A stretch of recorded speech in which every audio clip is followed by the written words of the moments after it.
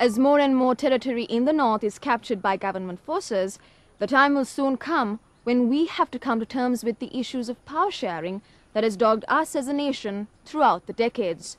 With another provincial council elections around the corner in the central and November provinces, the 13th Amendment to the Constitution comes into prominence once again.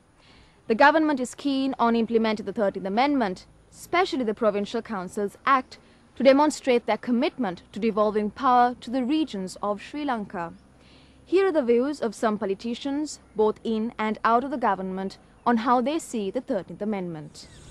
A deeply entrenched centralized power structure has long been blamed for underdevelopment and lack of sensitivity to issues and concerns which exist in the periphery. As far back as the 1950s, there were calls for the devolution of power, which simplistically means the transferring of political and administrative decision-making authority from the central government to elected bodies at lower levels. Then, in 1987, the Indo-Sri Lanka Accord recognized the strengthening of provincial councils through the 13th Amendment to the Constitution. The provincial council will have power as agreed between the centre and the province to function as its authority. This is what was envisaged, that the central government, which functions as the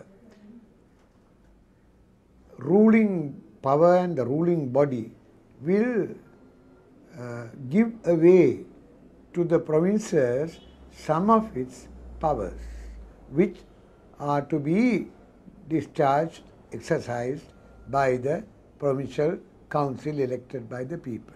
This is the basic concept. We have a history of missed opportunities, and in 1987 the provincial council was set up, the Vattaraja Perumal, and then of course the new president came in. If J.R. Jayawardena had been there, I think should have not taken a different turn, in my personal assessment. Efforts to implement the 13th Amendment were subverted by successive governments due to varying factors. In the past and even today, certain groups are against any devolution, as they believe it would be detrimental to national interests. 1987 13 අනුකර ව්‍යවස්ථා සංශෝධනය අපේ රට මතට ගෙනාවේ බලහත්කාරය. ඉන්දියානු රජයේ උමනාව මත. ඒ පළාත් සභා ක්‍රමය හඳුන්වා දෙනකොට ප්‍රධාන කරුණු දෙකක් කිව්වා. එකක් තමයි අපේ රටේ ජාතික ප්‍රශ්නේ විසඳන්න පුළුවන් කියන එක. දෙවෙනි එක තමයි පළාත් ආර්ථික සංවර්ධනය උදා කරගන්න පුළුවන් කියන එක. නමුත් ඒ 13 වෙනි සංශෝධනයේ එනකොටම ජනතා විමුක්ති පෙරමුණ ඉතා පැහැදිලිව කිව්වා මේ සංශෝධනය හරහා අපේ රටේ ජාතික ප්‍රශ්න විසඳන්නත් බෑ. ඒ වගේම පළාත් සංවර්ධනය ඇති කරන්නත් බෑ කියන එක. ඉතින් අද අවුරුදු ගානකට පස්සේ අවුරුදු 20 ගණනකට පස්සේ ජනතා විමුක්ති පෙරමුණ එදා හිටපු ස්ථාවරය 100,000 ගුණයකින් සනාථ වෙලා තියෙනවා. අද අපේ රටේ ජාතික ප්‍රශ්නයට මේ පළාත් සභා ක්‍රමය කිසිසේත්ම විසඳුමක් වෙලා නැහැ.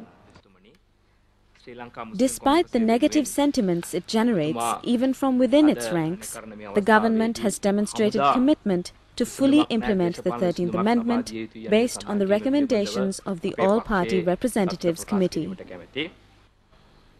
ජනතාව විසින් අප තෝරාපත් කරගෙන තිබෙන්නේ ඔවුන්ගේ අපේක්ෂාවන් අරමුණු ඉටු කරගන්න. අප රටේ සෑම පළාතකම ජීවත් වන ජනතාවටම ලැබී ඇති ප්‍රජාතන්ත්‍රවාදී අයිතිවාසිකම් වගේම අපි උතුරේ ජනතාවගේ ප්‍රජාතන්ත්‍රවාදී අයිතිවාසිකම් රැක දිය යුතුයි. This commitment has been visibly demonstrated by conducting provincial council elections in the recently liberated Eastern Province following a lapse of 14 years.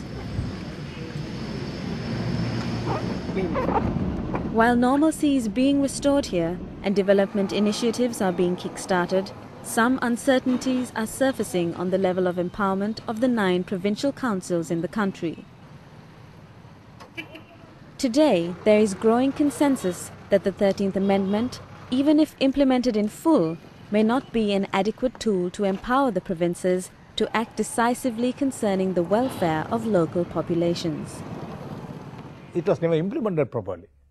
If it is adequately implemented, then the people will begin to realize, enjoy the fruits of it. So, that will create new conditions. Even those younger elements might reconsider their position. So, when they will get complete dissolution when even the 13th Amendment was not implemented. That is what happened. So, and this younger boy, they took an extremist position. So, yeah. But even now today, the moderate people, they say at least, I know large number of people, intellectuals, at least first implement it. Then you can think of 13th Amendment plus later, but it creates new conditions.